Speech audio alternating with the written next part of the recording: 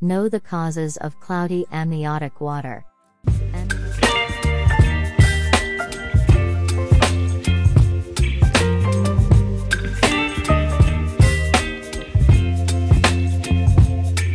Baby, you give me ice and fire.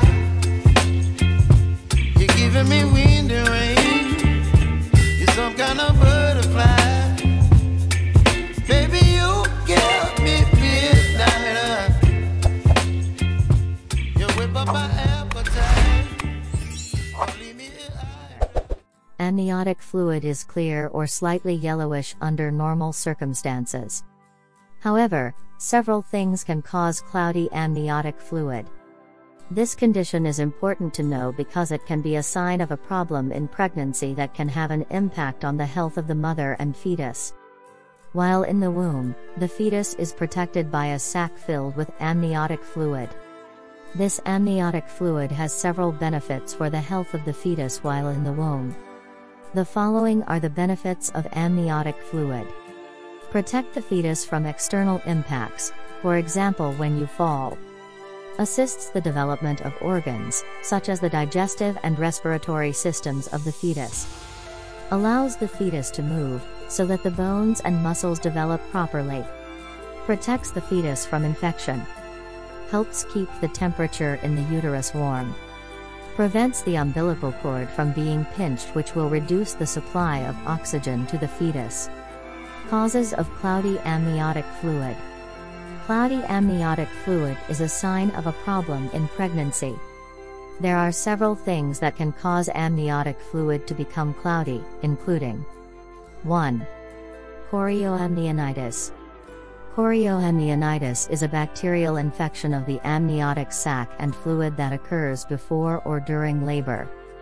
These bacteria usually come from the vagina or urinary tract of the mother. This condition can cause premature birth or sepsis in the mother and baby.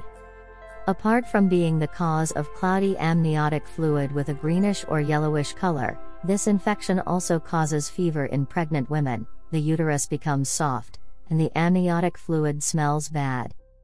Chorioamnionitis needs to be treated with antibiotics. If this amniotic infection causes fetal distress or the mother's condition worsens, then delivery may need to be done as soon as possible. 2. Meconium.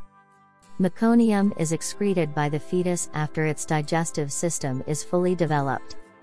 Amniotic fluid mixed with meconium can change color to reddish, greenish, or brown. This condition can be caused by several reasons, such as pregnancy over time or the baby experiencing stress in the womb. Meconium mixed with amniotic fluid poses a risk to the baby's inhalation. If this happens, meconium can block the baby's airways and reduce oxygen levels in his body. In certain cases, this condition can even cause the baby to experience breathing difficulties immediately after birth or a few hours after. 3. Hemolytic anemia in infants. Cloudy and yellow amniotic fluid indicates the presence of bilirubin in the amniotic fluid.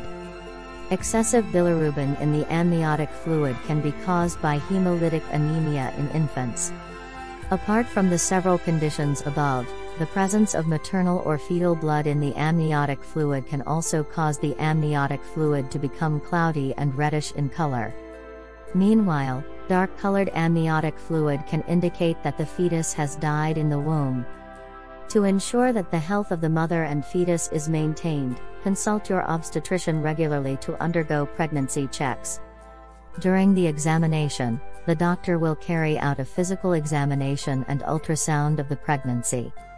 The purpose of routine pregnancy checks is to minimize and prevent unwanted things from happening during pregnancy, one of which is marked by changes in the color of the amniotic fluid to become cloudy.